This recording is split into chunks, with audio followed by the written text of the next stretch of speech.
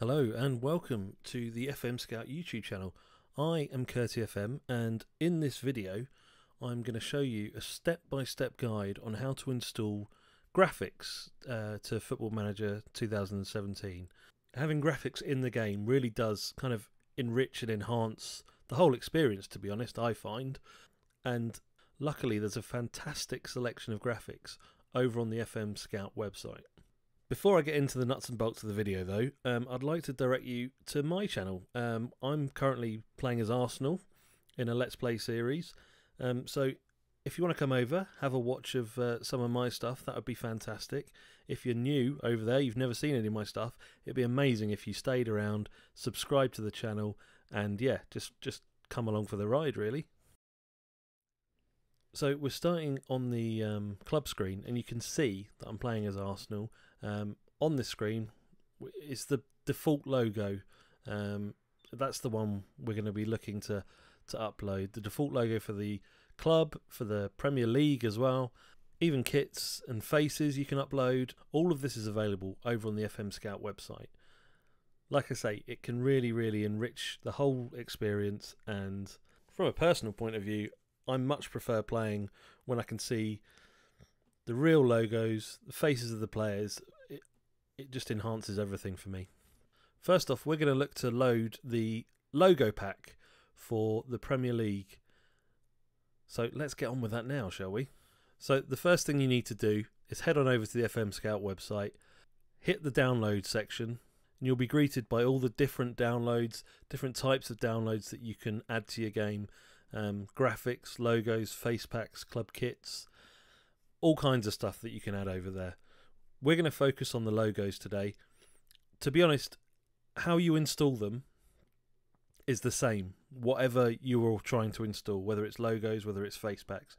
So I'm going to show you how to install the logo pack for the Premier League, and then it's just following that process will enable you to install other graphics as well. So for the purposes of the video, I've already downloaded the Premier League logo pack, and what you need to do is go into your documents folder, because that's generally where you'll find Football Manager, Sports Interactive, Football Manager 2017, and a graphics folder. Now, the game won't start with a graphics folder, you have to create one, and it's literally just a case of right-clicking, new folder, typing in graphics, and it will create an empty graphics folder.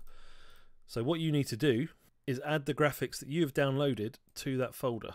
So the folder I downloaded is over here. I'm just going to literally drag and drop it in, and you can see actually the PNG files that this folder contains will now be in the game. There is one more thing that you need to do just to enable the graphics. So go back to your Football Manager 2017, go into your menu, Preferences, go to Interface. Now, these two you'll want ticked.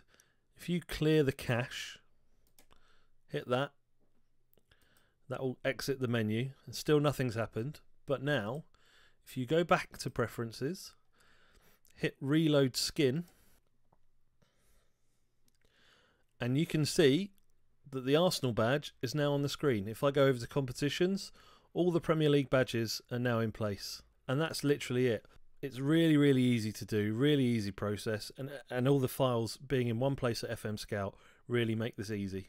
So you might actually be able to see now that I've gone one step further and installed the kits and the face pack from FM Scout, and it's just exactly the same way.